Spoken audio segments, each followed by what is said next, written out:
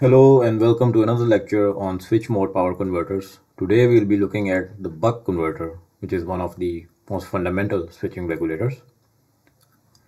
In my previous videos we were looking at linear regulators, and there we saw that the dissipation in the series pass element was one of the limiting factors with regards to efficiency. In switch mode power converters, the transistor is not operated in the active region, but rather it is switched on and off periodically. So let's look at these two modes of operation in more detail. So the first operation we'll look at is during T on, when the transistor behaves like a short circuit. So we can assume that the voltage here at this point, let's call it V1, is equal to VDC, because this transistor is turned on, which means that current can flow from the source towards the load. So this means that this voltage is also positive VDC like this, and therefore this diode becomes reverse biased and it can be assumed that it's no longer connected in the circuit. So during T on, this is what our circuit looks like. We have VDC connected to an LC filter followed by the load. So during T on, if I have one switching period T, so if this is my switching period, during T on, the voltage V1 is equal to VDC.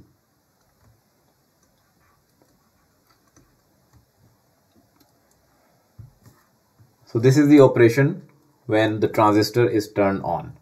Let's see what happens when the transistor is turned off. So during T off, we can assume that the transistor is an open circuit. So the supply is no longer connected to this point, which is V1. But as we know that an inductor cannot change its current instantaneously, so the current must continue to flow in this direction, which was already flowing before the transistor turned off.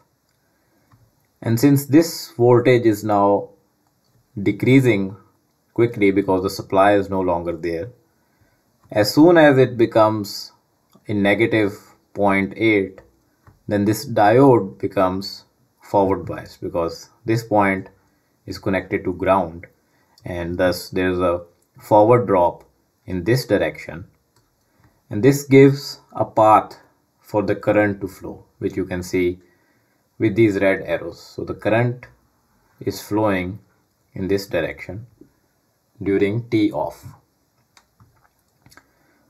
But this voltage at this point, if we assume that the diode is ideal, we can assume that this voltage is 0. So during T off period, from this point to this point, the output voltage V1, well, not the output voltage, the voltage at this intermediate point between output and input can be assumed to be 0. So if I take these two modes of operation together, T on and T off, we get a waveform like this. So the output voltage V0 is basically the average of this signal. So during time T on, the output is VDC, and during time T off, the output voltage is 0. Point V1 is followed by an LC filter.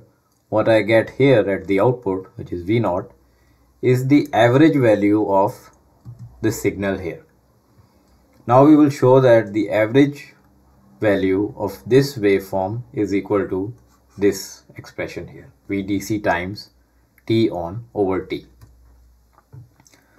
So we know that average value of a signal, in this case it is V0, which is the average value of this waveform, can be written as 1 over T integral 0 to T. So we integrate this signal over one time period till this point. because after this point the signal starts to repeat.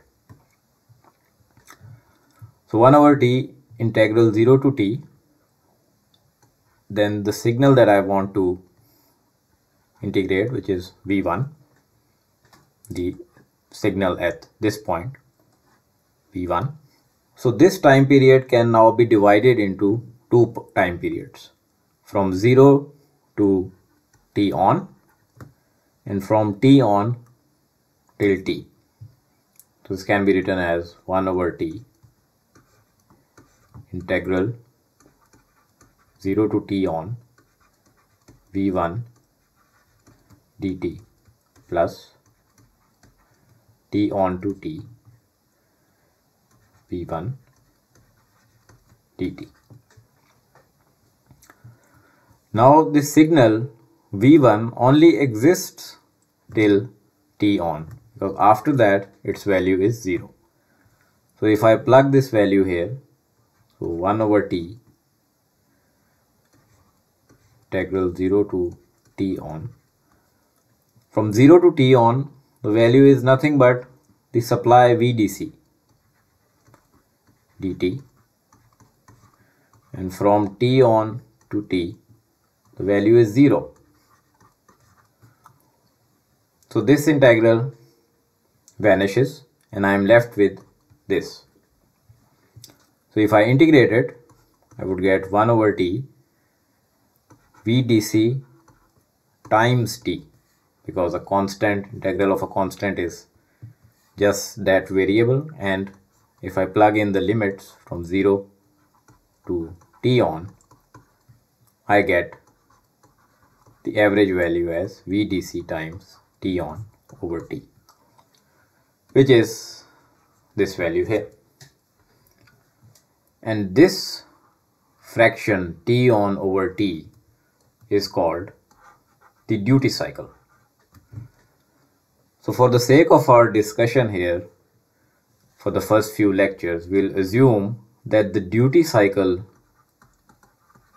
is varying, but the total time period or the frequency is constant. This is called fixed frequency and variable duty cycle behavior. The output voltage can be written as duty cycle times the input VDC. So this was the first lecture on the basic operation of a buck regulator. In the next lecture, we will go into more detail about the feedback loop that we have here. How is the PWM operation achieved in a buck regulator? And also we will look at how these components, the inductor and the capacitor, are designed. So that's it for today. See you in the next lecture.